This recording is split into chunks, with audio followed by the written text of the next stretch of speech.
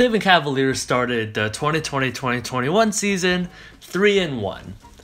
And I just wanted to make a video explaining my thoughts, where I think this team is heading, and ultimately why I am, for one, genuinely surprised, but two, expecting the Cleveland Cavaliers to actually be headed in the right direction.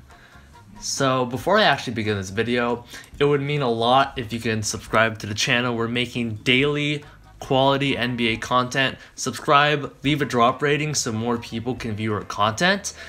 Comment down below what you think, and let's get right to it. So, of course, the first thing we have to talk about is this backcourt of Collin Sexton and Darius Garland. And first thing I want to say is, it looks like it's working really well. It looks like this is something that has a lot of potential, especially considering the fact that Collin Sexton's 22, Darius Garland is 21. And yes, I understand that it's only been 4 games, but there is a reason why I believe this backcourt can work. On Collin Sexton's side, when you watch him play, the game just looks slower. That's why I think this is sustainable. Collin Sexton looks like he's in control, because a huge issue Collin Sexton had in the past that I thought he would actually never get over, the game just looked fast for him. The game looked chaotic. The game looked confusing for Collin Sexton. It looks like the game was controlling him, not him controlling the game, right? And this obviously frustrated a lot of his teammates. Like last year, Kevin Love got really mad when Sexton got caught up in the game, didn't look at the floor, didn't actually find the right play to make, like passing him the ball in that case. And that was just not just a source of frustration, but also really holding this team back. So I'm gonna say it again, the game just looks so much slower for Collin Sexton.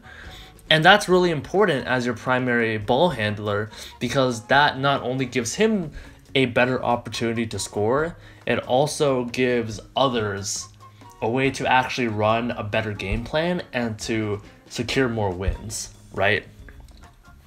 And I understand he's shooting 54% from 3 right now. That's obviously not sustainable. It's only on 3.3 attempts. But from what I've seen, I'm going to keep on saying this, the game just looks slower for him. He's in control, and that is progression that I really never expected from a player like Collin Sexton. And then moving on to Darius Garland, like look, I know it's only 4 games like I said, but he looks like a pretty good playmaker. Like a lot of his passes, I saw probably 4 or 5 passes, you know, like pretty basic point guard, shooting guard type passes. But some of them are like run off set plays. Some of them are run off the dribble, running, anticipating where his teammate will be. Like those more complicated passes. Like right now he's averaging 7.8, damn near 8 assists. And that's something I really want to see from the Cavs, because one of the most glaringly missing pieces of developing teams is they don't have playmakers. They don't have ball handlers to actually successfully not just run an offense, but put other young pieces in the best position to succeed, right? So to have this type of playmaking come from Darius Garland is super encouraging, along with his scoring. His scoring has been really effective so far. He's been shooting on 48-45 split, and also scoring 18.5 points a game, right? Like all of this is really, as I said, encouraging to see from a guy like Darius Garland, who I thought struggled to score the ball in his rookie year. So this tandem of Collin Sexton and Darius Garland is something that I definitely think is sustainable moving forward. Now, moving on beyond this backcourt duo, I want to talk about a surprising veteran, and that's Andre Drummond. Now, personally for me, I thought Andre Drummond was just going to check out this year. You know, he only accepted his player option because he wants to get paid. He got traded from Detroit to the Cavs, made it very clear that he wanted to stay in Detroit, and I really thought this was going to be a year where Andre Drummond kind of doesn't do anything, has a Kevin Love type season, chills around, collects money, and that's it. Doesn't actually do anything on a basketball court. And so far, that could have been anything further from the truth. He's averaging 20 points a game, 15 rebounds, 2.8 steals, 2.8 blocks. He is an integral part of what the Cavs are doing right now. And that's surprising. And beyond the fact that he's putting up numbers, one of the biggest critiques of Andre Drummond was he doesn't try. He just doesn't put in effort. Yet, if you watch the game, he is actually finally trying. It looks like he's on a team that he believes in, with players that he actually likes playing with. And this is showing up all throughout not just the box score, but also what's happening on the court, right? Like those 2.8 steals only happen through effort. He's getting 3.5 assists, which means he's engaged in the game. He's finally taking that step up in terms of scoring. Like his efficiency can go up, but perhaps most importantly for someone who, like, we know what we're getting from Andre Drummond. It's just, is he going to try? And this is the first time that we see he's actually trying.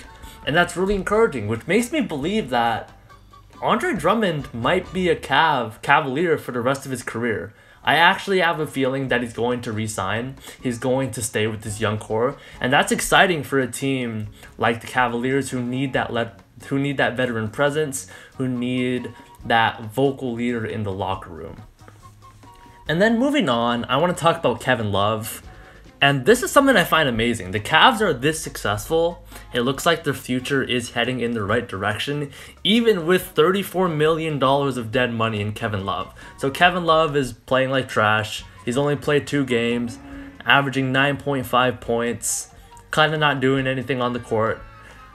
At this point, the Cavs just want to trade Kevin Love. I don't know if they're going to be able to. It's going to be really tough. I don't know who wants him. This is just a relic of the old Cavaliers. They gotta pay for their bad decisions, not anything they can do. But number one, if they do manage to trade Kevin Love, that's an incredible win for the Cavs. Even if they get, honestly, nothing. At least they don't have the cap hit anymore.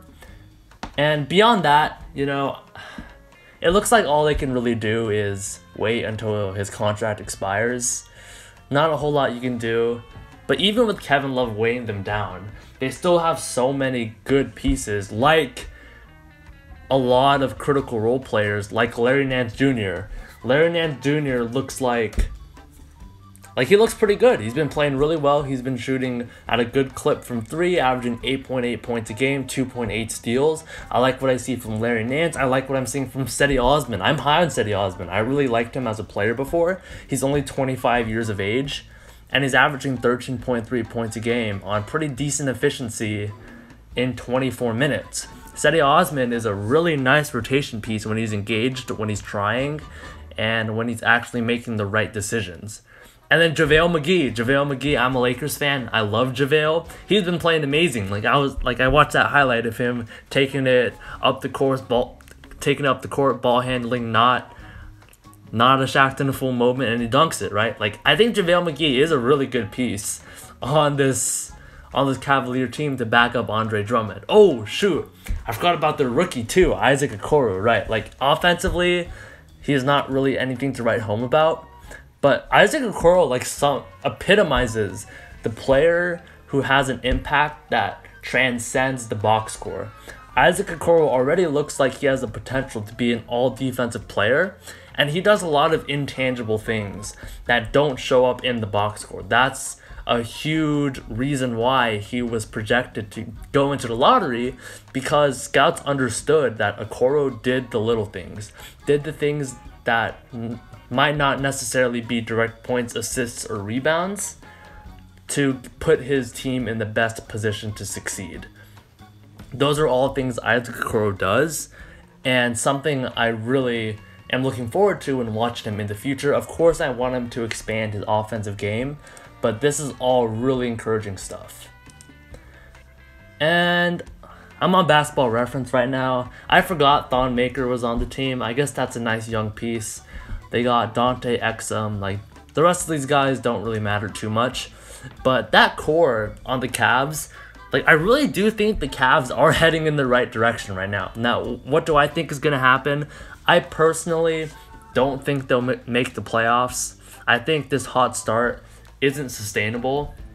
And, maybe they'll get a 10th seed and vie for a play-in tournament spot.